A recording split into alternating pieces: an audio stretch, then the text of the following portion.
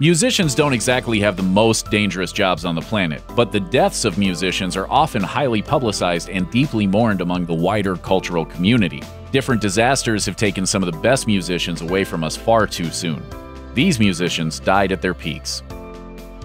By 14, Aaliyah Dana Houghton, known professionally as just Aaliyah, had released her first album produced by R. Kelly. Age Ain't Nothing But a Number sold more than 1 million copies. In 1996, she released her second album, One in a Million, which sold twice as many copies as her first. She soon branched out into modeling and acting. She just released her third album, Aaliyah, when she was killed in a plane crash in the Bahamas in 2001 while filming the video for her single, Rock the Boat. 8 other passengers, including a close friend of Aaliyah's, were killed in the crash. Rolling Stone remembered her as a driven, intelligent, and unusually sweet and gentle spirit. Selena Quintanilla Perez was one of the most prolific Hispanic musicians and celebrities ever, and is generally credited for bringing Latin music genres into the wider American mainstream. Born in Texas in 1971, Selena found fame in the world of Latin music in 1989 with the release of her self-titled debut album. Her second LP, Entre a mi Mundo, was #1 on the Billboard Mexican Albums chart for 8 consecutive months. In 1995, as the 23-year-old Selena was yet to release her first English-language album, she was shot dead by Yolanda Saldivar. Saldivar had recently been fired as the head of Selena's fan club for embezzling funds. Within 2 years of her death, the New York Times was comparing Selena to Marilyn Monroe and Elvis, and her 2017 Hollywood Walk of Fame ceremony drew the largest ever crowd for one of those events. Duane Allman had one of the most famous names in rock and blues. As lead guitarist of the Allman Brothers Band, he achieved considerable critical acclaim with the 1971 album At Fillmore East. That year, Rolling Stone reported the whole band took their first real vacation in more than 2 years. Duane had been celebrating the birthday of the wife of Barry Oakley, the band's bassist. On his way home, his motorcycle flipped when he swerved to avoid a truck. He died after 3 hours of surgery at a nearby hospital. Nearly 300 people attended his funeral. Before he emerged as one of the most popular and era-defining rappers of the 1990s, Tupac Shakur bopped around on the fringes of the hip-hop world for years, serving as a roadie and occasional vocalist for Humpty Dance group Digital Underground. In 1991, Tupac broke through as a solo artist with the stark and sad single Brenda's Got a Baby. By 1993, he had one hit after another, some of them vividly painted pictures about an often difficult life in the inner city, some of them boastful party jams. When Shakur was gunned down in a drive-by shooting in Las Vegas in September 1996, the 25-year-old star had reached a career milestone just 2 months earlier. His double A-side single How Do You Want It, California Love had hit #1 on the Billboard Hot 100.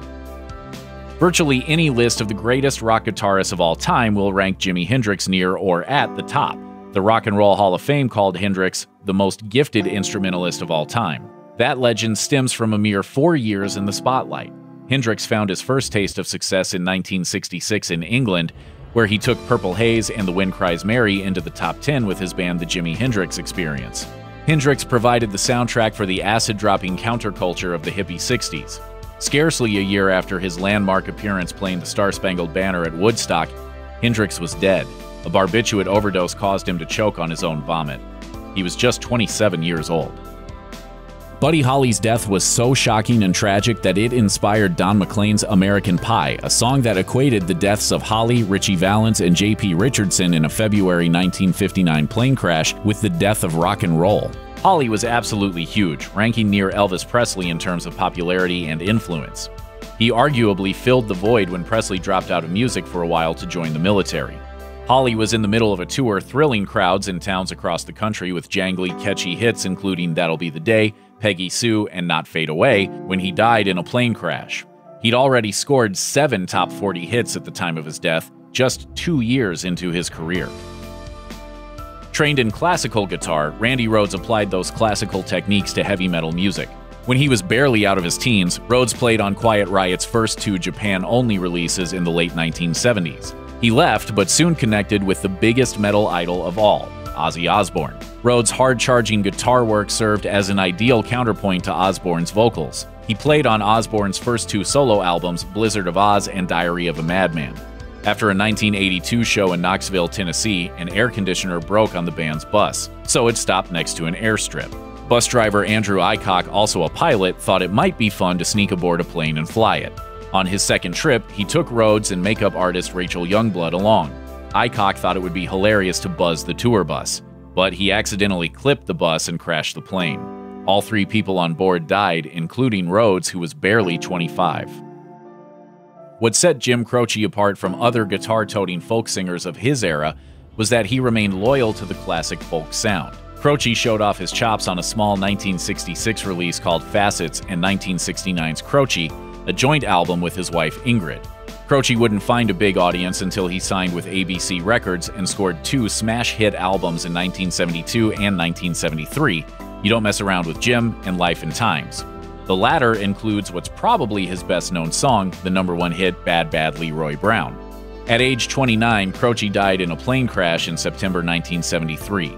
His gut-wrenching single about the fleeting nature of life, Time in a Bottle, topped the Hot 100 soon after his death. Rapper Mac Miller, born in Pittsburgh as Malcolm McCormick, was in the spotlight for less than a decade. He released his 2010 mixtape KIDS at 18. In 2011, his first studio effort, Blue Side Park, topped the charts. His status as an up-and-coming star was solidified further with singles including Self-Care, Loud, and The Way, a collaboration with then-girlfriend Ariana Grande. By 2018, Miller was hugely famous, but he suffered in his personal life. In May 2018, he both broke up with Ariana Grande and ran his car into a utility pole. Miller struggled with depression and substance abuse. He was found unresponsive by a friend at his California home in September 2018 and was pronounced dead. Authorities determined the cause of death to be an overdose of the painkiller fentanyl mixed with cocaine. After releasing songs and albums on SoundCloud beginning in 2014, XXXTentacion, born Jesse Onfroy, dropped his first official single, Look at Me, in 2016. His first 2 full-length non-SoundCloud albums captured a huge audience, charting at #2 and #1 respectively. That's all before he turned 21. XXXTentacion had a troubled and disturbing personal life. In 2016, he assaulted a romantic partner and threatened to cut out her tongue. He did it again when he believed she was being unfaithful. When she told the rapper she was pregnant, he allegedly beat her, threatened to kill her, and locked her in an apartment. She escaped after 2 days of captivity.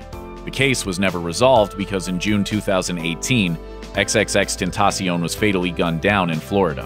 By that time, he'd charted 30 songs, and there was legitimate buzz he could have received a posthumous Best New Artist nomination at the 2019 Grammy Awards. Songwriter and guitarist Jeff Buckley boasted a voice that was ethereal, sensual, and soulful. It propelled his one and only studio album, Grace, to critical acclaim and multiple Best of the Year lists. Released in 1994, it didn't really hit big until 1995 thanks to standout singles including Last Goodbye and his definitive, devastating cover of Leonard Cohen's Hallelujah. Rolling Stone and the MTV Video Music Awards singled out Buckley as one of the best new artists of the year. The 30-year-old Buckley seemed on the cusp of superstardom in May 1997. In Memphis to work on his second album, he went swimming in the Mississippi River, fell under the surface, and didn't come back up. His body was recovered a week later. With her beehive hairdo and vintage outfits, Amy Winehouse was a mid-2000s throwback to the early 1960s. She dazzled crowds with her powerful bluesy voice, slick production by superstar knob turner Mark Ronson, and often dark personal lyrics. She sang from experience on her best-known song, the #9 hit Rehab. Winehouse cleaned up at the 2008 Grammys. The singer took home 3 out of the 4 biggest awards of the night: Record of the Year, Song of the Year, and Best New Artist. But Winehouse never kicked the substance abuse that led to her most famous song. In July 2011, the 27-year-old singer died of alcohol poisoning. Lynyrd Skynyrd defined the style of 1970s Southern rock. The band is best known for the genre's unofficial theme song, Sweet Home Alabama, and one of the most epic rock songs ever, Freebird. The band's sound had gelled, and its popularity was peaking when it released its 5th album, Street Survivors, in October 1977. Skynyrd boarded a charter flight after a concert in Greenville, South Carolina, bound for the next gig in Baton Rouge, Louisiana. Somewhere over Mississippi, the plane ran out of fuel and crashed. Lead singer Ronnie Van Zant, guitarist Steve Gaines, backup singer Cassie Gaines, assistant road manager Dean Kilpatrick, and the pilots all died. The rest of the band and crew survived, although injured, and temporarily split up. The surviving band members reunited in 1987 with Van Zant's younger brother Johnny as their new singer. DJs are the rock stars of the 2010s.